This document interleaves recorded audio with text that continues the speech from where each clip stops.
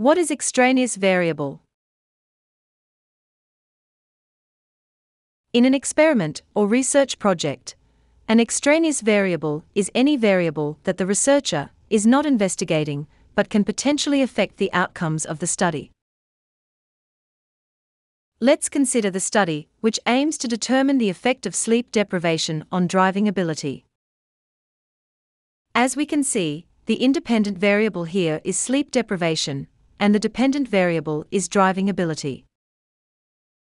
Now, there might be some factors that affect the results of the study, such as road conditions, weather, and years of driving experience. These are what we call extraneous variables. It is important to understand the nature and dynamics of extraneous variables because they can threaten the internal validity of the study by providing alternative explanations for your results.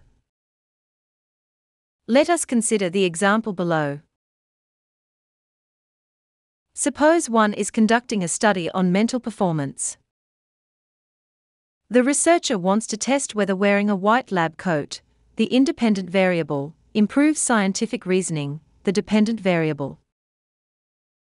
The researcher then recruits students from a university to participate in the study. Here, the researcher manipulates the independent variable by splitting participants into two groups, namely, Group A. Participants in the experimental group are asked to wear a lab coat during the study. Group B.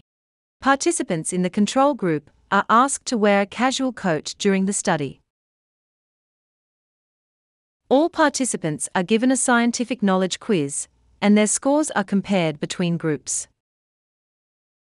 Now, in this study, the extraneous variables that can affect the results of the study are 1. Participants' major, for example, STEM or humanities. 2. Participants' interest in science. 3. Demographic variables such as gender or educational background. 4. Time of day of testing. And 5. Experiment environment or setting.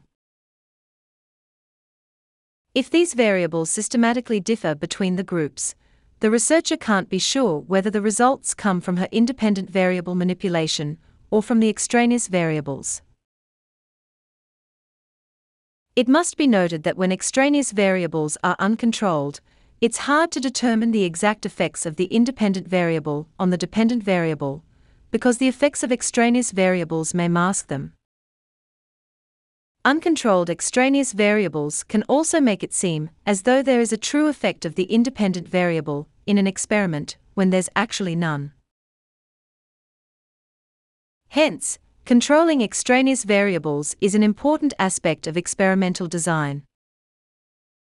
When the researcher controls an extraneous variable, she turns it into a control variable.